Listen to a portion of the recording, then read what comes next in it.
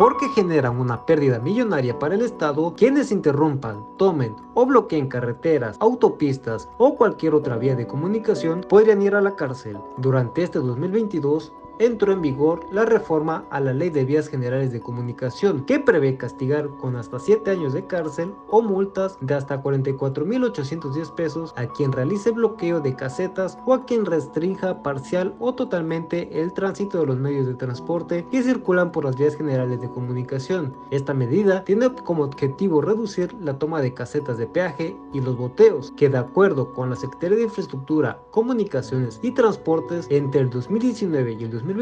los cobros ilegales en casetas ocasionaron pérdidas que rondan los 7,000 millones de pesos. Asimismo, la Asociación Mexicana de Concesionarios de Infraestructura Vial expone que diariamente se registran 10 tomas de casetas en el país. En el caso particular de Chiapas, los tramos más afectados por la toma y bloqueo de las vías de comunicación son Tuxtla-San Cristóbal, Oxchuc, Ocosingo-Palenque, Huixtla-Tapachula y otras más. Por tanto, que los cambios al artículo 533 de la ley en mención detalla que las sanciones van de 3 meses a 7 años de prisión, con multas de 100 a 500 veces el valor diario de la unidad medida y actualización, es decir, de 8,962 a 44,810 pesos. Aunque con la reforma no solo será sancionado el bloqueo de casetas, sino además quienes interrumpan la prestación de servicio, operación o deterioro de las vías generales de comunicación o los medios de transportes, así como quien restrinja de manera total o parcial el tránsito de los medios de transporte, que en el caso específico de Chiapas, esta situación ha sido una constante, donde las autoridades poco han hecho para mitigar estas acciones. Para Diario de Chiapas, Ainer González.